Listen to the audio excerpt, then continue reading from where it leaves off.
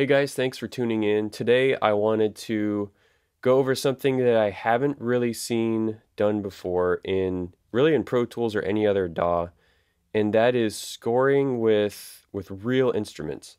So I've seen a ton of videos about MIDI scoring and VST orchestra plugins and all these huge epic, strings and brass and percussion and libraries from Spitfire and just all over. Like, there's a ton of music out there that is done in that style, the like kind of fake orchestra style. But the way I approach composing is a little different. I like getting my hands on real instruments and playing them and leaving things maybe a little imperfect. To me, that adds a lot of texture to a score that you can't get with these really clean sample libraries. And I'm not trying to knock that style of composition. There's tons of TV shows that use sample libraries and everything, but my purpose when I do a score is trying to do something that is unique. And most of my work is done in audio post-production, so when I do get a chance to score something, I really try to make sure it's a little bit outside the box and uses some real instruments. So we're going to be doing this in Pro Tools. We're going to be using a Korg Minilog. I've got a Roland TR-6S, which is a little drum machine. I've got an Arturia Micro Brute. I've got some drums over here, electric guitar, bass guitar. I've got some acoustic guitars, percussion. I'm not really sure what all I'm going to use. We're just going to start from scratch and see what we get. So I'm going to put on my headphones. That way the mic doesn't pick up bleed from my monitors, and we'll just get to it. So in Pro Tools here, I've already named this project the name of the cue. I've got the name of the film, and then 1M23 paying respects. So the 1M23, this project is all in one video file, so they're all going to start with one, but if you had a film that was, say, cut into 6 reels, then like if you have a cue in reel 5, it would be 5M, and then the number of the cue there. That just helps you organize, especially when you're talking with people, going over notes and stuff. It's nice to have numbers. And then I'll also put the name of the cue, kind of my composer name for it, of what the scene is, or the vibe of the cue or whatever. It's just a descriptor so that it's not just a number. I've already got some basic tracks set up here. They're not super organized, they're not color coded yet, but when you're composing stuff, it's going to be based on your own instruments, whether they're VSTs or real instruments. So this is going to be very specific to what you play, what you have available to you, and what instruments. I have templates for different types of scores that I do, but it's so dependent on what you have on your system. I'm not going to go through that because you really should be making your own. But I've got some just basic tracks I can record with a few plugins on there. Some drums, take up a decent amount of mics. I've got 6 mics on my kit, but those are in a folder. And acoustic guitar, electric guitar, bass guitar, which I'll be recording DI, and then a couple synths. But I don't have any video right now. On my main counter here, this is set to timecode. I'll switch this back to bars and beats once I start working, but for now, I need to get the video track into Pro Tools. So Shift, Option, Command, I. When you start composing on a film, you'll want to ask for a video file, but you'll also ideally want to ask for 3 different stems from the editor. One dialogue, which will give you all the production sound, and if they have any ADR voiceover. The second one would be the temp score they have. So all the cues that they've plugged in to show you intent and kind of what the director's going after and mood and all that on a separate stem. And then if they have any sound effects in the cut already, you want that on a 3rd stem. That way you can listen to the music stem, but then also mute it so that you can, make your own ideas about how you want the scene to play out and instruments you want to use. We're going to add the dialogue and sound effects stem. We're just going to use stereo for this from the session start. All right, just to double check, dialogue looks lined up. Let me make sure I label this dialogue guide, sound effects guide. I'm going to get rid of the one with the music. Let's look at the scene coming out of this.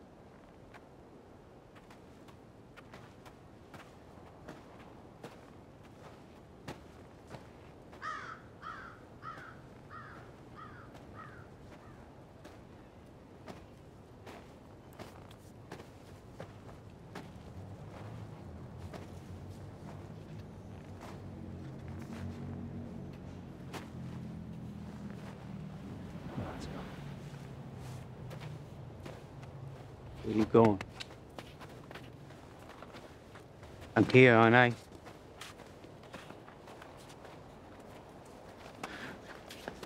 The fuck I come to pay respects, everyone leaves? I've been mourning too, motherfuckers.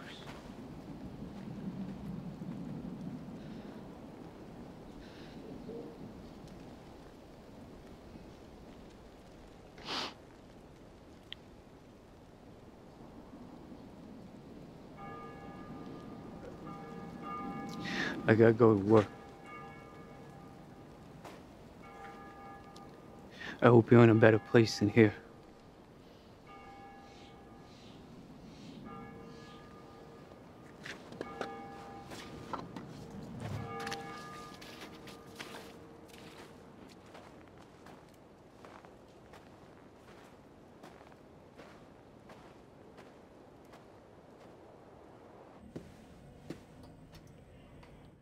So now that we've watched the scene and soaked it in, there's a ton of space for music, so we'll have to figure out a plan of attack. First thing I'm going to do is look for some sync points. These are moments where either the story shifts or there's a significant cut or some kind of character action that motivates, starting the cue, changing the cue, and having any pivot points on my timeline before I even lay down a single note. And syncing up with either certain cuts or actions or character moments can really elevate a scene. The first spot we have is this cut from the previous scene in their apartment to the cemetery. So what I'm going to do is zoom in here and just go frame by frame and find right there. That's the frame where the cut happens. And I'll just drop a marker and call it cut. Now this is where the scene starts, but I think it's actually going to be better to start the cue back here. So we'll figure out where to start the cue exactly later. There's a shift point that I need to keep in mind here where Alec lands in the scene with his brother. And what's interesting about that is Alec might be expecting them to, pat him on the shoulder or give him a hug. This isn't going to be a super hard sync point, but I'm just going to mark this as a shift.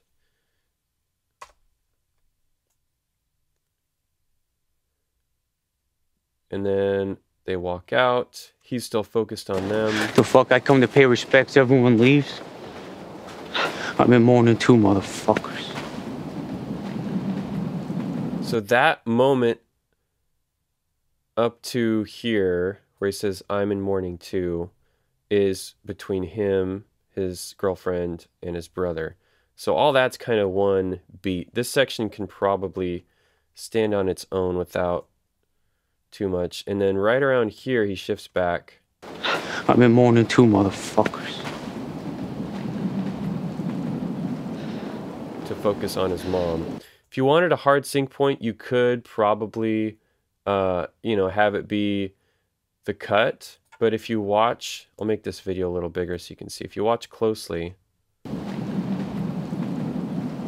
his eyes turn down to the headstone right there. So that's the point I'm going to use.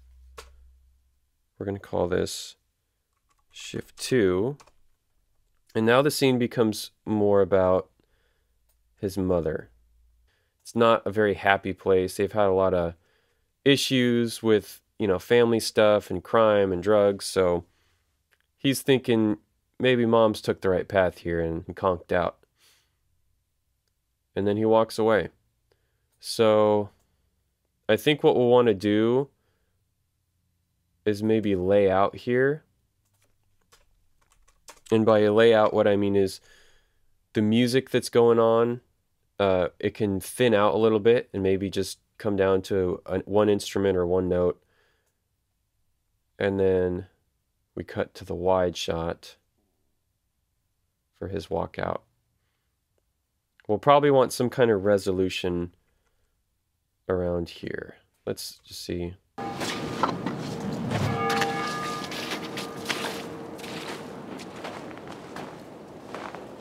Maybe after that last bell, that would be a good spot. So this one is kind of nebulous too. It's not a super hard. So I'm just going to say soft sync last note. Okay, so I've got my markers laid out, but this is a pretty mellow cue, and it's not going to take a ton of sync points to really get stuff to land. I think the only real big one is probably this one here that lands on the cut. This one's got a couple frames wiggle room. So sometimes I'll go back and rename these hard sync. Then I know like that it has to land on that frame. You'll notice I'm setting my markers to be absolute, meaning even with tempo changes and bars and beats changes and all that, it's not going to shift. With that, it's going to stay locked to the time code on my timeline. And when you're scoring something, you have the time code that you have to work with, and then you have your bars and beats that are dictated by your tempo and meter and all that. I think, yeah, everything else is pretty fuzzy as far as sync. So what I'll do is I'm going to go here and figure out exactly where I want. Maybe I'll start the cue on that door slam. That's great. So I'm going to tab to transient, which is just tab on my keyboard, and I'm going to make an absolute, and we're going to call this cue start. Now what I need to do, this is all time code based so far, so I'm going to go up here to event, time operations, and move song start to this time code right here. It's in the middle of the frame, but it'll get it close enough. And you want to renumber the song start to 1. And what this will do, if I hit apply, is you see how this tempo marker moved there, but if I go to bars and beats now, I have measure 1 starting right here. I don't have a tempo yet. So I need to open up my tempo map, and I'll make this a little bigger. This is where, like I said, Pro Tools isn't as nice. I remember when I started in Digital Performer, I could set it to automatically map the tempo to the markers. But at this point, what I want to do is figure out what's the tempo of the cue. Some of them don't have a tempo. It's free time, and you can just play without worrying about, you know, being so on a grid. But sometimes it's nice to have a little pulse.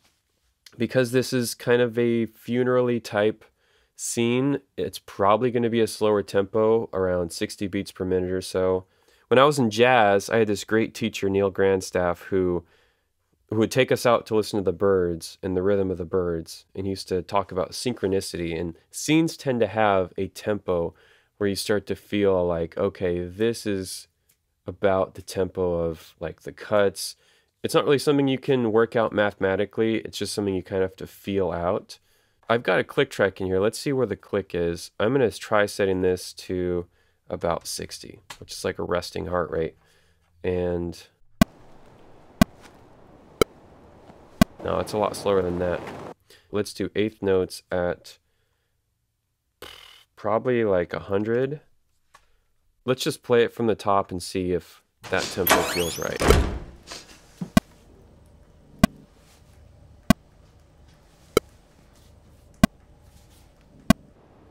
That's kind of nice. That actually lines up. We could do 6 here.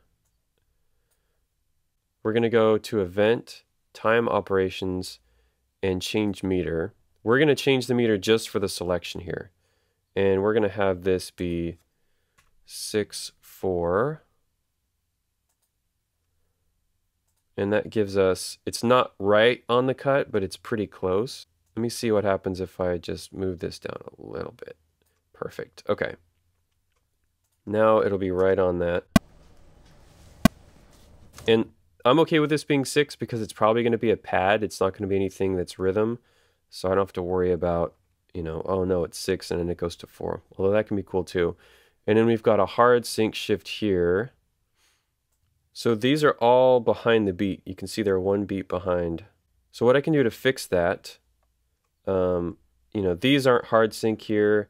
These are all not hard sync, but you can see they're like a quarter note behind where they need to be to land on the beat. So I'm going to go back here and I'm going to just slow the tempo down slightly into this shift. If you're musically trained, this would be called a retardando.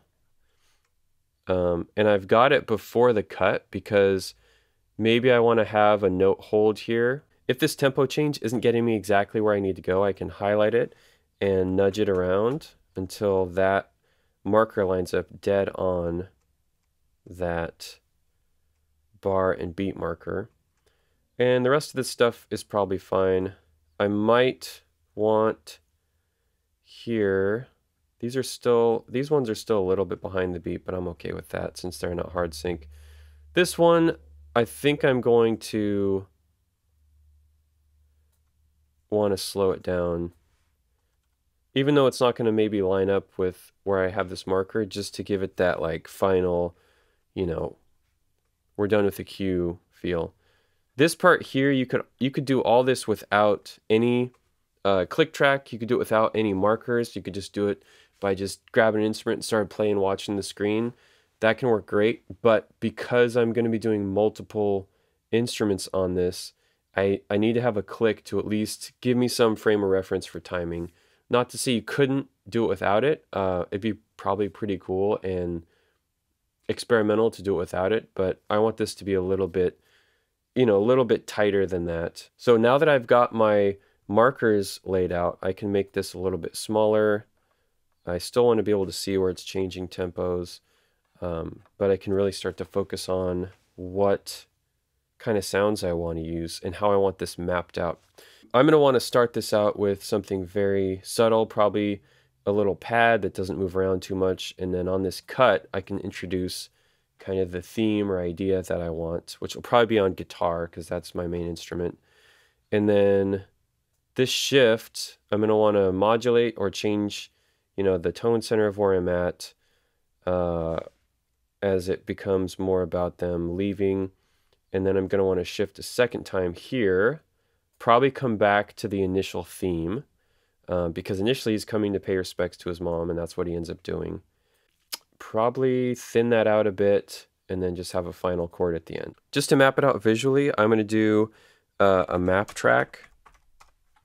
And let's make this, haven't done a good job of color coding stuff. These are just notes for me. So I'm going to say intro, pad, single note. And then around here, we're going to do introduce theme on guitar. And then probably modulate. We'll modulate and go to a B theme.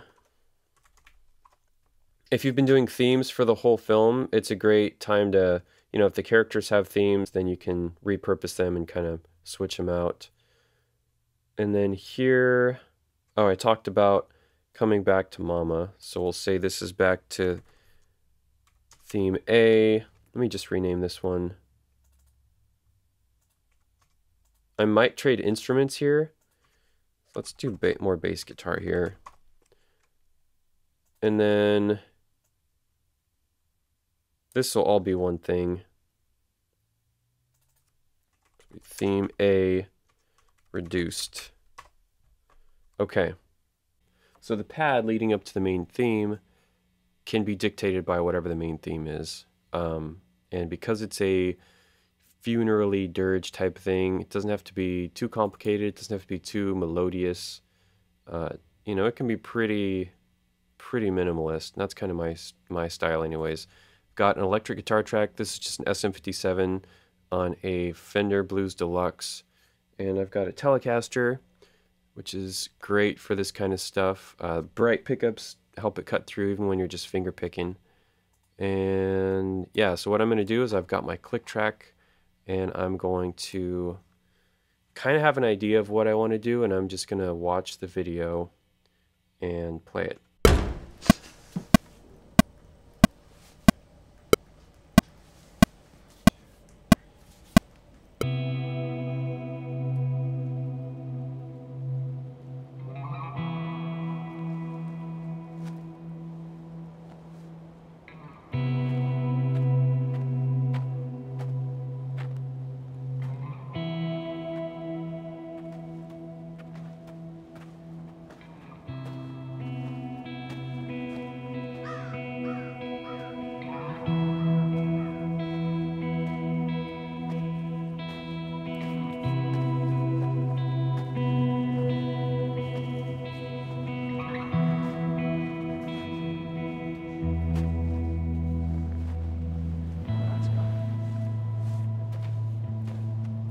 Where you going?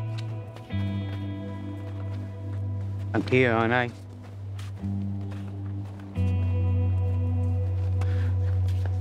The fuck I come to pay respects, everyone leaves? I've been mourning too, motherfuckers.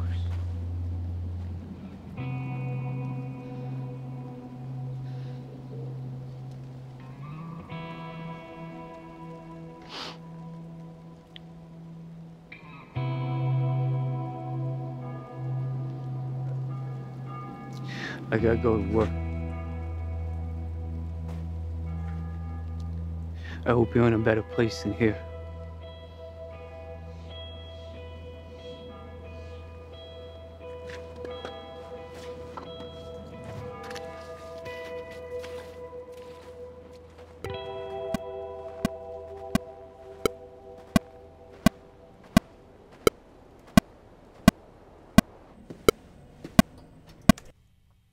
So it wasn't perfect, but you know, I got the point across, and I'm going to be adding some more layers to this. I can always go back in and punch this in, but playing the whole way through on one instrument kind of helps get like the overall mapping of the track. So whatever your main instrument is, if it's guitar, piano, percussion, voice, maybe you're a singer, just try to play through it once, and you can always take it out and do it again later.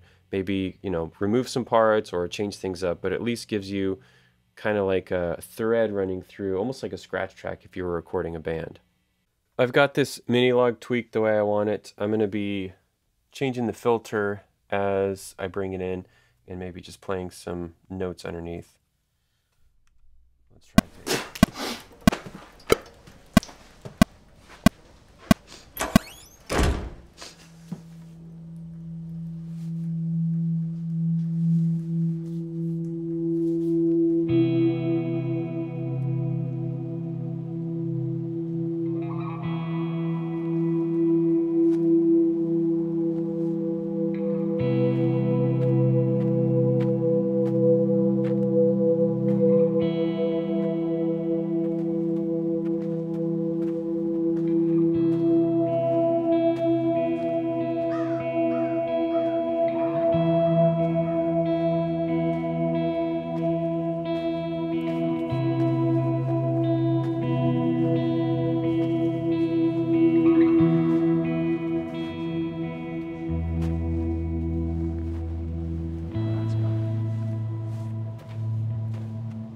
Where you going? I'm here, aren't I?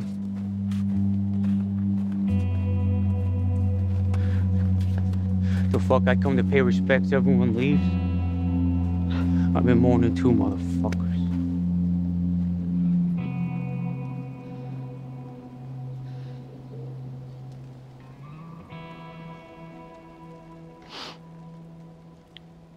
So I think I'm actually gonna take it out there. I'm just gonna cut that, let that part play.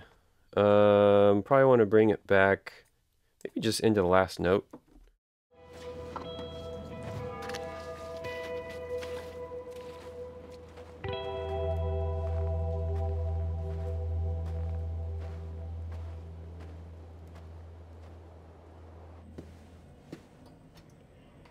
I let it trail a little bit into that scene, just because it can be nice to kind of tie those things together.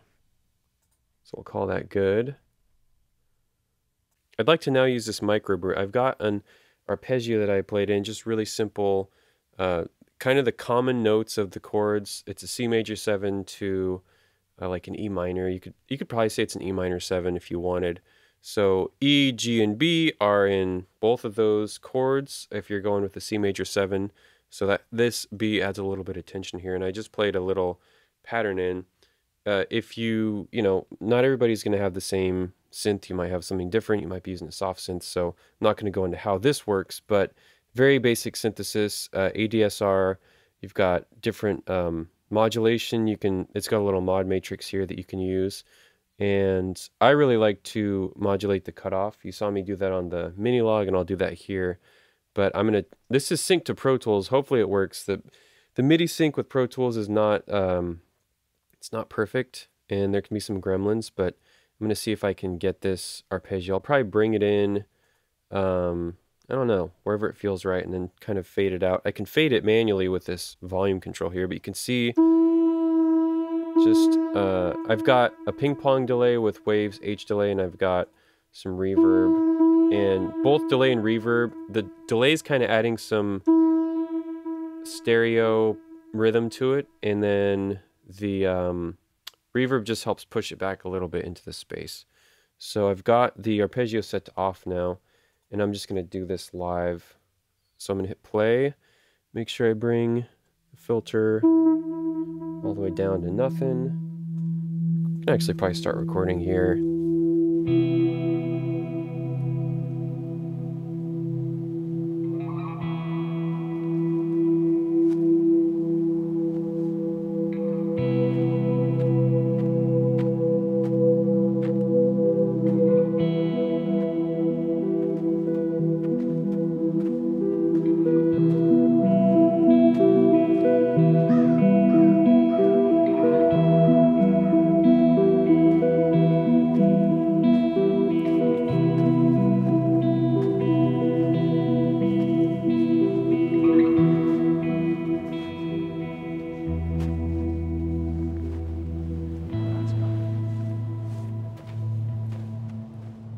So I'm just going to play that motif in by hand. Pay respects, everyone leaves. I've been mourning too, motherfuckers.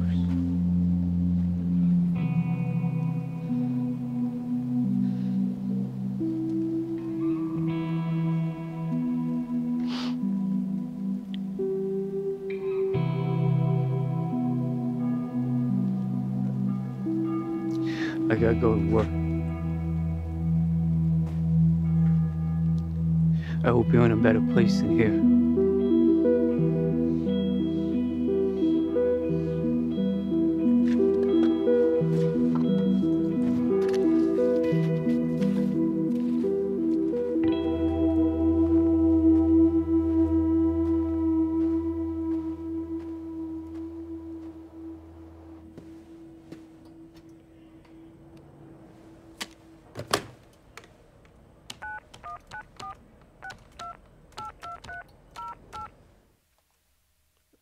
That was a little janky, but it was kind of cool.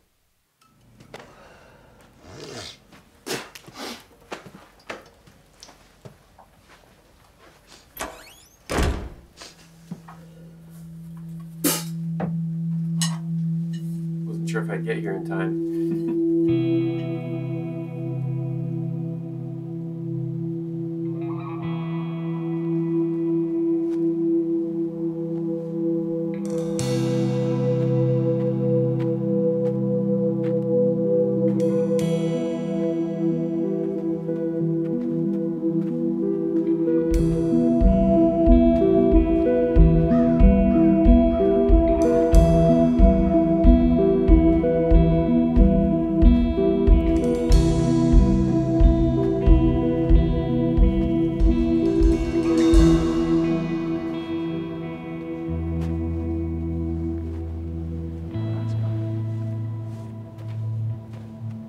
Where you going? I'm here, aren't I?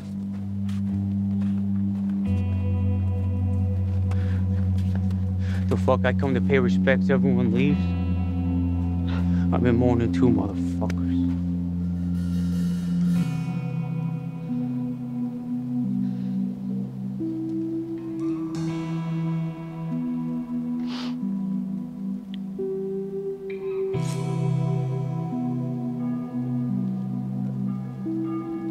I gotta go to work. I hope you're in a better place than here.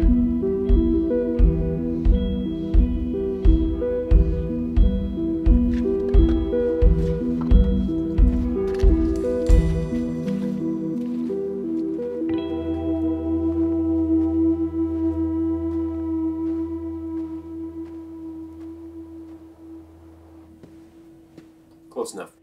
I think what is missing is on this B section where it shifts, I need to add a bass guitar, and that'll help highlight the change, because if you, during a shift, if you have a new instrument come in or one stop playing and sit out. It's easier to hear versus just a tonal shift. It's a textural shift too. So I think that's what I'll do. And I'm going to record it with a DI. Bass guitars, you can record it through an amp, but a lot of rooms, even medium-sized rooms, have issues with low frequency buildup, so they can be a little tricky to record if you have a nice bass amp. I'm just going to do DI, so let me set that up. Where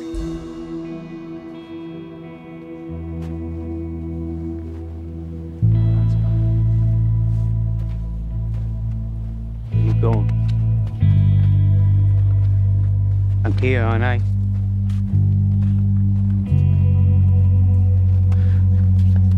The fuck I come to pay respects, everyone leaves? I've been mourning too, motherfuckers.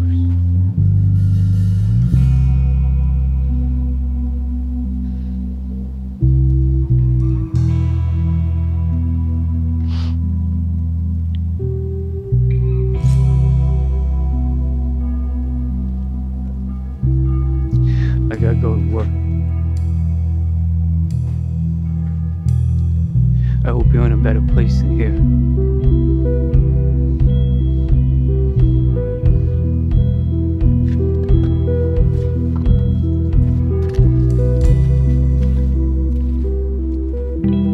I'm not the world's best musician, not even top 5 billion probably, so I make tons of mistakes when I record, but I just pick up what I need, punch it in, and it's usually fine. You're gonna see a beat up old Yamaha acoustic guitar. It's tuned slack key. I did a couple chords and some harmonics to finish this out.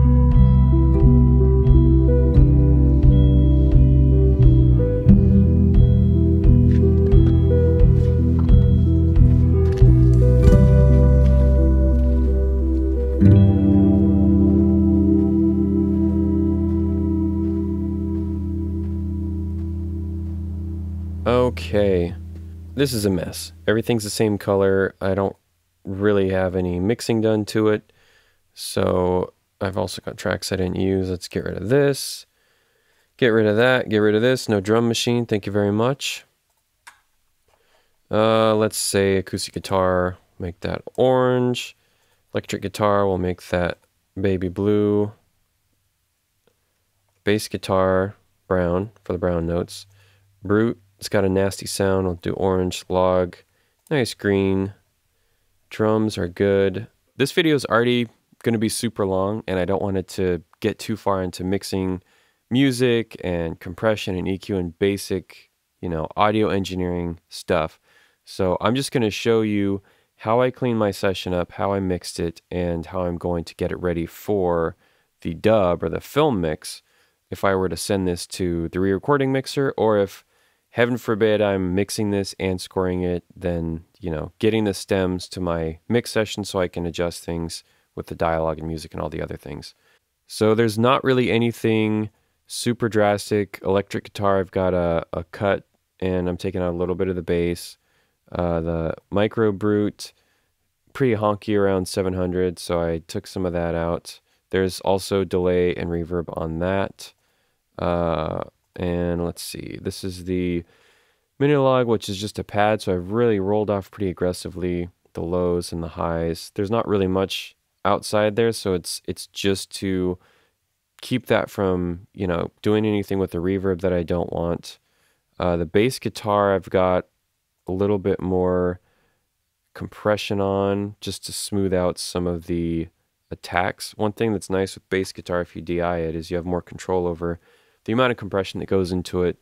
So I do have it running through an amp sim in Guitar Rig, which adds some compression, and it's got a fast comp on there. It's not really doing anything because the threshold is so high on that, but the fab filter compressors are great, and I've got that just kicking down a little bit of the attack and smoothing out the release time on it, so it's fat, sustains through those long notes. Drums, this is a pretty dead room that I record in, so I've got a live, pretty long 2-second decay time on this reverb, and that's kind of based on each cue. The faster you play, the shorter your decay times should probably be on most of your time-based processing, whether it's delay or reverb, and even your release time on your compressors need to be shorter so that it's not, so that the next transient isn't already kicked down. This is a really sparse cue, and I can get by with a lot more reverb than I would normally use and longer decay times. And then Saturn, man. Saturn is so great for drums. I've been using Saturn on all kinds of stuff lately. And this is just a saturation. You can add different bands to it. I've used this on so many different things. It's kind of like a little Swiss Army knife. Quick mix. What I'll do next is highlight the range. Make sure I've got enough heads and tails. I'm going to switch back to timecode for this export here. And I'm going to copy this. So see the timecode there. Next, what I'm going to do is highlight these 1, 2, 3, 4, 5, 6 tracks. And I'm going to bounce them. We're going to call it that. And I'm going to put the timecode at the end, which you can't have colons, thanks Pro Tools. And yeah, 2448, render all the automation. Let's go ahead and bring this in after I bounce this.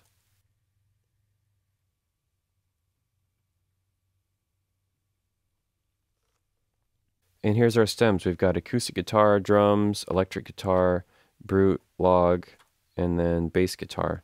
So it's all laid out. It's in Finder in my bounce files. If I then wanted to do a stereo mix, I could do it one of two ways. I could highlight these, make sure they're set to an output that I want, and then solo them, and then do Alt Command B, and we'll just call this paying respects.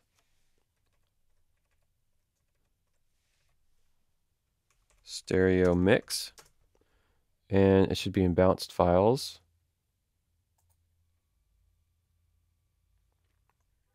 And we'll bring this in right here.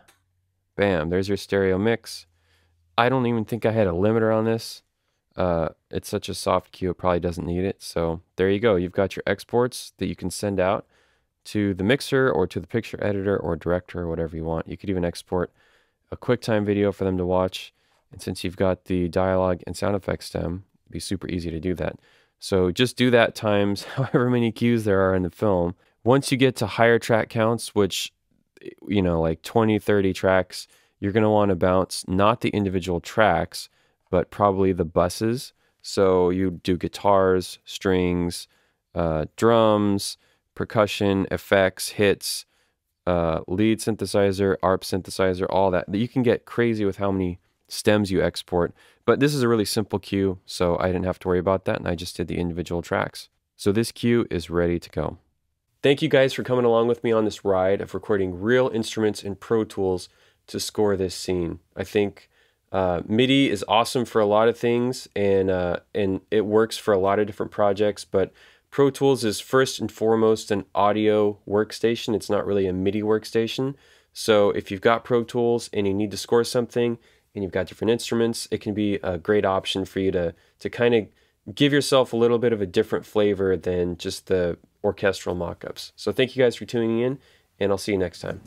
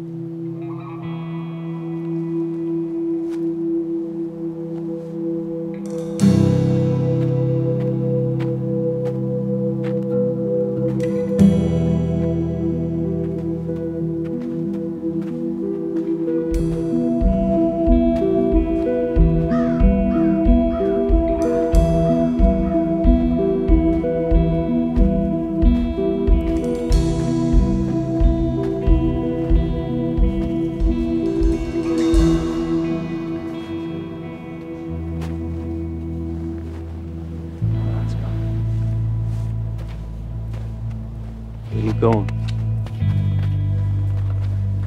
I'm here, aren't I?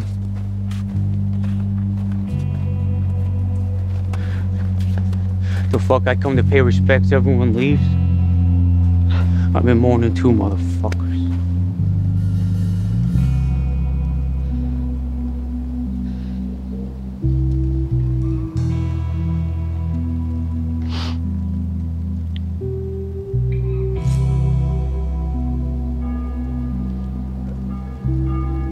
I gotta go to work.